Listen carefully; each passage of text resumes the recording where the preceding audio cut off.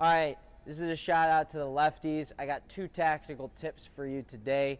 The first one is make sure you're exploiting the ad side with your serve, okay? So when you're serving, that serve, that slice out wide is super effective. You've seen Donald Young use it, right, a lot, where he slices out wide. They barely get it in play, and then he opens up the court for an easy shot. The righties can do it as well, but I feel like lefties, they have that distinct advantage going into their backhand, right? So make sure you're using that. Don't use it too much because people can keep adjusting to it. But if they're not adjusting, keep exploiting that.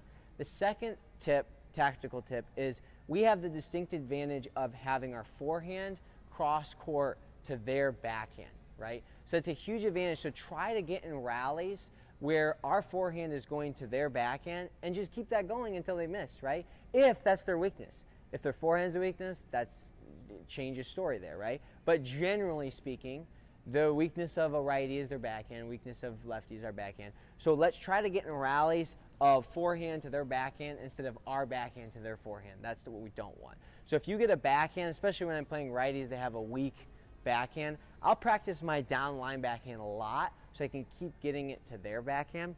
But again, when you create that focus on one part of the court, you now allow yourself to open up the other side and start exploiting that other side every now and then, or when you change up the game.